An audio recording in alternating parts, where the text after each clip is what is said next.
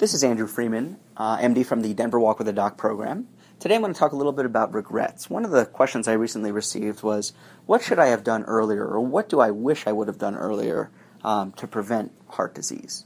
So there's really two things. One, most people tell me that they would love to incorporate physical activity into their lifestyle much sooner.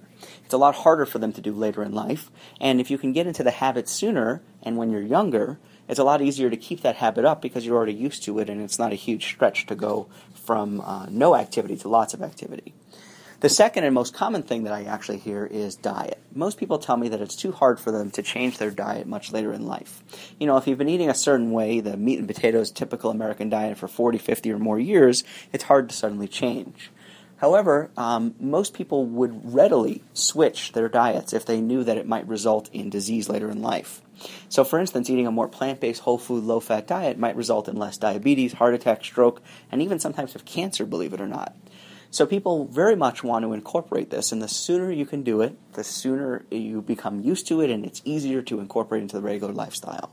So in short, eating plant-based and whole food and low-fat, exercising regularly, and working on stress relief are the number one things that I hear people wish they would have done a lot sooner to prevent disease rather than doing it after a heart attack or some other disease manifests. So I hope that helps to give you some perspective and help you make some changes and motivate you to do so. Otherwise, I hope to see you at our next Walk with a Doc. More information at njhealth.org/walkwithadoc. And otherwise, stay active, stay healthy, and we'll see you next time. Thanks so much for tuning in.